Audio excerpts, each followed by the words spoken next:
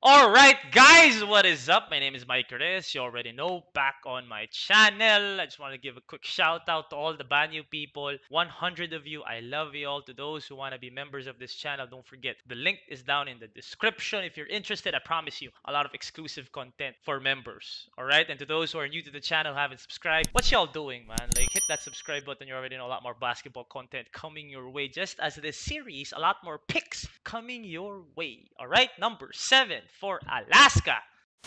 Okay, let's just talk about yesterday. Okay, madaming nagreklamo bakit daw hindi si Muyang ang kinuha ko for over Santi Santillan. Like, yun nga sabi ko like mag-iiba tayo ng picks at some point. But I respect all your opinions, man. Sa comment section natin, sa mga mock draft, yung segment na yun, yung mga episodes na yun, I appreciate lahat ng nagbibigay ng mga iniisip nila, what they think, kung sino dapat yung pick, or if they agree with me, or even if they don't. I appreciate all of you for staying in the comment section because, this is all about discussion and debating at the end of the day, especially this mock draft. All right, so yesterday, number 6, I went with Leonard Santillan para sa Magnolia Hot Shots, and a lot of people ask me bakit hindi si Muyang, bakit si ganyan, but I just felt like, Leonard Santillan was perfect for replacing Mark Pingris. 'Di ba? Leonard Santillan is yung sinasabi ninyo na kailangan nila ng banger. Guys, I don't mean this in any way na masama, pero Bisaya nga si Leonard Santillan. Matibay si Leonard Santillan, man. Like banggaan, ready makipagtiran si Leonard Santillan. Loko-loko lang talaga off the court. Pero on the court,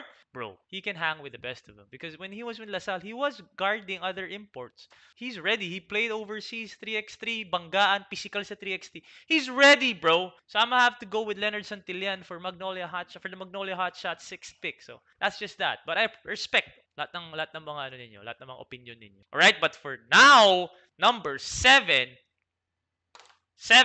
for Alaska, the Alaska Aces. Alright, let's check first ang ating roster for the Alaska Aces led by Coach Jeffrey Carriazo. We have Robbie Herndon, Abu Tratter, Michael De Gregorio, Kevin Ebonia, Jeron Teng, Maverick Hanmisi, JC Marcelino, Vic Manuel, Ray Publico, JV Casher, Kevin Racal, and Rodney Brondial. Alright, looking at this, okay, wala na si Sunny Thos. Ba't wala si Sunny Thos dito? I don't know ba't wala si Sunny Thos sa lineup na to. This is on Wikipedia. I don't know why Sunny Thos isn't here. But, dun manggagaling. Ay, Vic Manuel nandito? Ayun, nandito pa si Vic Manuel. Okay. Dun sa Sunny Thos manggagaling yung pick ko. Okay?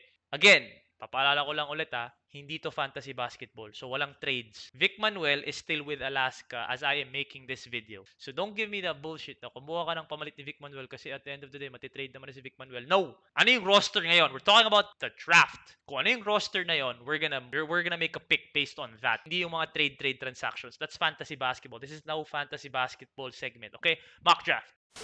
Now, with this lineup, alright, it is evident that they do not have a banger down low because they lost Sunny Thos. Sunny Thos was their center for the longest time para sa Alaska. They have an Abu Tratter who is low-key undersized for a center. Rodney Brondial as well, pero si Rodney Brondial, may tira sa labas yan. He can really stretch the floor. Medyo mas finesse si Rodney Brondial compared to like a Sunny Thos na talagang kaya makipagbanggaan. So, it's an easy pick, man. They're gonna go for a big man for sure. They got point guards, they got wings. Robbie Herndon has emerged as one of their more reliable guys. So, we gotta go with the big man. At ito na, finally. Guys, alam ko naman he's one of the best big men in this draft. But based on the teams na pumili ako with NLEX and also with Leonard Santillan sa Magnolia, dito pipik ko naman na siya. So, okay, so we got hindi naman former kasi reigning NCAA champion Larry Muyang, which by the way, okay, is perfect for this team because they need a banger. They need someone who can control the paint. Sobrang solid to si Larry Muyang, man. Especially because Sunny Thos nga, kumbaga, the void the Sunny Thos left, na yung center position ng Alaska, hindi pa talaga na-fulfill na talagang yun yung next Sunny Thos. So, I'm thinking, Larry Muyang is just, like, kumbaga, the shoe fits for a Larry Muyang because yeah, he has a 15-foot jumper, he has a 17-foot jumper, he can bang down low, he can defend just like a Sunny Thos, man. Mas mestizo lang si Sunny Thos, pero like pareho lang 'yun. I believe pareho lang 'yun. And Larry Muyang just won a championship. Larry Muyang just played for the San Juan Knights, so he is just ready, like physically and mentally ready for the league. He may not be, kumbaga, wala pa siya sa full potential obviously entering the league. He's gonna have a lot to learn from Vic Manuel. Sunny Thos even, I'm sure, nandun pa rin siya for guidance, di ba? But, yun nga, with all the vets around him, he's gonna get better. Larry Muyang is gonna get better, and he's gonna be one of the most reliable bigs in the PBA for years to come. And again, like what I said, he led the NCAA with field goal percentage for like 2 years straight. So alam mo that the paint, sure ball dun si Sunny Thos. So I'm sure sina Geronteng, sina Kevin Racal when he comes back, and of course sina Robbie Erndon, Muyang. Kasi sure ball talaga sa ilalim si Larry Muyang. Especially if he gets the feel of the physicality and of course the pace of the PBA game. So Larry Muyang for sure for Alaska, man. He's gonna look good in an Alaska jersey. I'm sure Coach Jeffrey Carriazo would love to have a solid big man like Larry Muyang. All right, strengths and weaknesses. Strengths, he's just a big boy.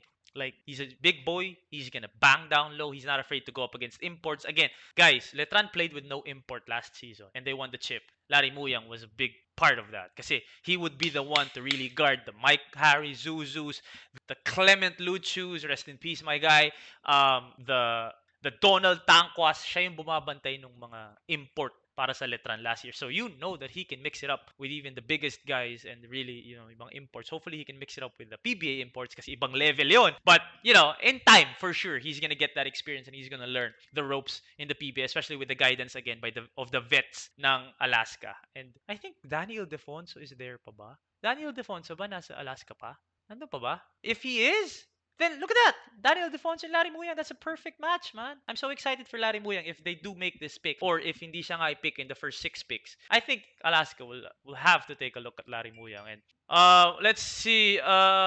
Weaknesses. He's not as fast as Leonard Santillan. And he's not as quick as Benedict Adamos. But he runs the floor. He low-key runs the floor, man. I've seen him play. Like, he runs, quick seal, ganon. So, there's really nothing about Larry Muyang's game na hindi mai-improve lalo. Yung jump shot niya magiging mas effective, magiging mas efficient, tapos yung roll to the basket niya okay din naman. So, siguro yung talon lang niya, like he doesn't have the highest leaping ability for a big man in the PBA, pero laban yun, man. Like, lalaban yun.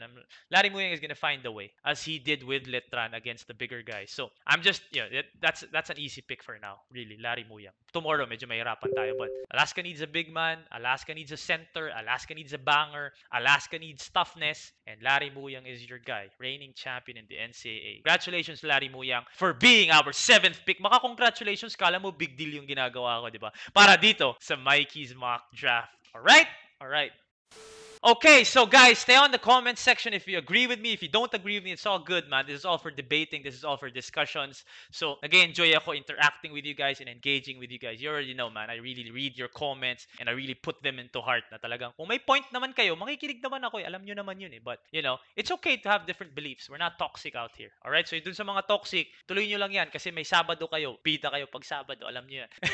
Alright, so there you have it. Again, shout out to all my Banyo people. The link is down in the description for those interested in joining the community. It's crazy, man. A lot of hoop junkies and a lot of off-the-court shit that we talk about. Alright, I appreciate all of you. To those who haven't subscribed, just subscribe, man. A lot more basketball content coming your way. Alright, so this has been Mike Reyes. Take care of yourselves, take care of each other. Peace and love. And I'm going to see y'all tomorrow for our 8th pick here on Mikey's Mock Draft.